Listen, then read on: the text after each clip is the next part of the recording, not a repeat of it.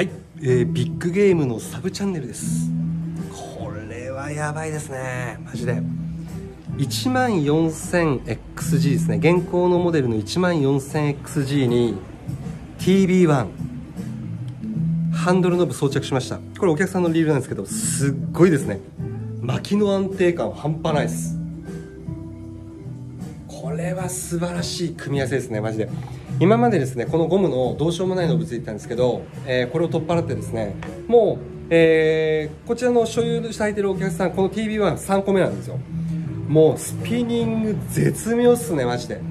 もうこういうのも、こういうのとかも最高ですね。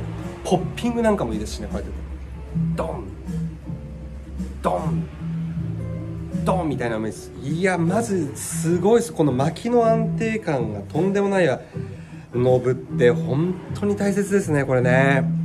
で、あと色のマッチングが最高ね。ブラックのボディに、チタンの焼き付けカラーっていうのが実にですね、いい感じに合います。これマジでね、ちょっと皆さんおすすめなんでぜひやってみてください。本当にいいわ。で、ノブ自体がものすごい軽いので、例えばキャスティングした時に投げてこのハンドルがこう回転してベールが戻っちゃうということがほとんどないですね。結構アルミ削り出しで昔あった、こういう T 型のノブねつけてたことあったんですけど、キャスティングの時にベールが返ってしまったりする現象が、このねハンドルをこうハンドルの位置によってね、これが返りやすい、ターンしやすいっていうのがあったんですよ。ただ今回このノブ自体がめちゃめちゃ軽いので、水に浮くぐらい軽いですから、そういうトラブルも一切ないです。いや、これは素晴らしいわ。完璧ですね。ぜひ皆さんもご参考になさってみてください。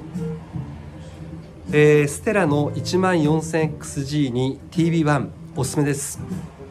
それでは皆さん、次の動画もお楽しみに。ビッグゲームのサブチャンネルでした。